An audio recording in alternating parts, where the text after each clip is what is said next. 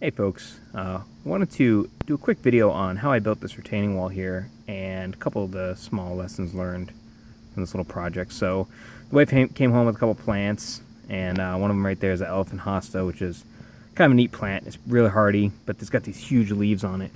So if you're looking for a simple ornamental, they take off. So just you can grab one of those, drop them in, and you don't even need to worry about it. Don't water it, don't do anything.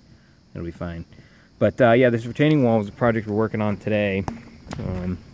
And you know, she basically tells me, oh well, you know, this area over here next to the walkway gets a bunch of rocks in from, you know, from over here in the driveway. This is my dirt driveway, and you know, that just keeps spilling over. So it'd be nice if we had a little retaining wall there. So I kind of just grabbed some extra 4x4s I had, and just want to go over a couple things here. So you can see it's actually 3 4x4s deep, okay, total. This first one is almost completely buried as you go over there. Okay, you can see this is the second one right here. All right. So yeah, this is right here is where that is buried. So it's almost completely buried, right? And you know, we're not talking a lot of weight here, and it piles up to just above that one. Okay, and I kind of stamped it down a little bit. So you know, over time it's probably going to build up a little bit more on this side and whatnot. But what I really want to show you was these guys, okay? And this is what I used to kind of put them together. So I buried this one, and I just buried it right in the ground and put some rocks under there, leveled it out.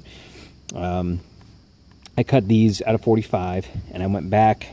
This is 1.5 inches. In hindsight, I'd rather go, I should have really gone back about 1 inch, okay? Because this is a little bit drastic. But, you know, you get an idea of what you're working with there, right? So if you go back 1.5 inches on a 4x4, that's what you'll see. So, anyways, these guys right here are awesome. These timber locks, okay? Here's the one I have right here. And I'll try to leave a link in the description below of the ones I used. But they're, you know, 5/16 by 5 1/8. And when you look at the 4x4s, it works out real well. Because you can see there, okay, you see how far that goes down. Right into here, look over here. See how far that goes down to the second one, right? So here's the end of the second one. It still goes down a good, you know, 1.5 inches into it. So that's what I used. I put them in. You can see I got them in there a little recessed, so it's nice and flat. And I did the same thing for the second one. This one doesn't have any anchors in the ground or anything. Just buried it in, stamped it down, and we're good to go. So yeah, and for this one I did the same thing. I did 2 in. I think I did one in like right here, and then one close to the cement there, the foundation for the garage, and then put these 2 back in the top. So yeah, and they're like a star bit. They come with the bit and everything. But yeah, that's just how I did it.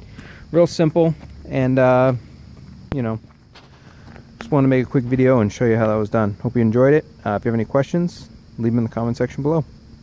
Thanks for watching.